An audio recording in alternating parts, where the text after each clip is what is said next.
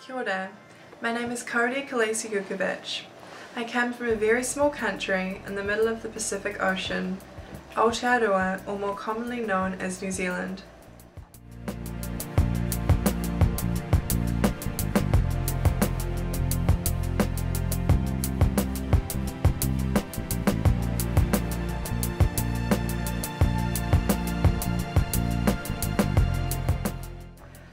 I was brought up in the beautifully pristine far north in a tiny country community of Waihara, whose population is just 1,500.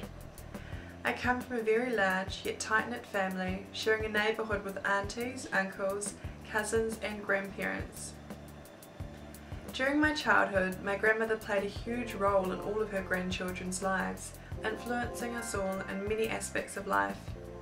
I have a fond memory of photographs on Grandma's mantelpiece of other children whom we grew up to know as our overseas cousins. As I got older, I discovered our overseas cousins were in fact orphan children from East Timor, who Grandma has sponsored for as long as I can remember. From those early memories, I have always had a passion to one day travel to meet these sponsored children. This has always been a dream of my grandma's, but she has never been able to fulfill. My charity work started by organising several fundraising events to raise money for an insulin pump, and then organising and selling raffles, as well as painting 3 pieces of art which were auctioned off, with all proceeds going to the Miss New Zealand organisation to distribute to the Variety charity. I then embarked on charity work, which would become the highlight and the most rewarding part of my life. The opportunity arose to not only go to East Timor and meet one of my grandmother's sponsored children, but also my own sponsored child. This opportunity arose when I approached Child Fund New Zealand and they accepted my offer to be involved. I was humbled by this life-changing experience that followed. My time in East Timor was spent mixing with the children and showing them that New Zealand was a caring country, as well as meeting my grandmother's and my own sponsored child.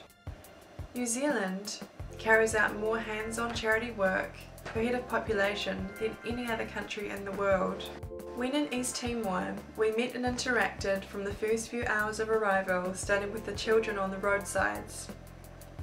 I was sent out to a remote area to meet my sponsored child, 6-year-old Flavia, from the village of Suai.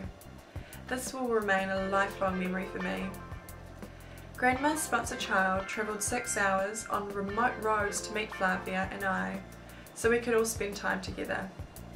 This was not only an amazing experience for me, but made my grandma hugely proud and overwhelmed. I met children at the orphanage that evoked many emotions on different levels. One boy with deformed legs but a wonderful voice took a special place in my heart when he sang to me.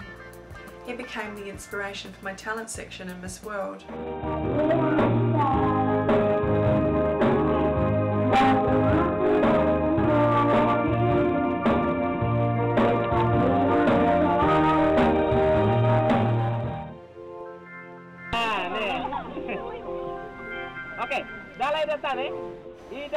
I read to many children and they responded in incredible ways. They caught on so quick and was so grateful for my presence. I distributed balls and balloons which the kids thrived on and certainly felt like I was giving them a lot more than toys.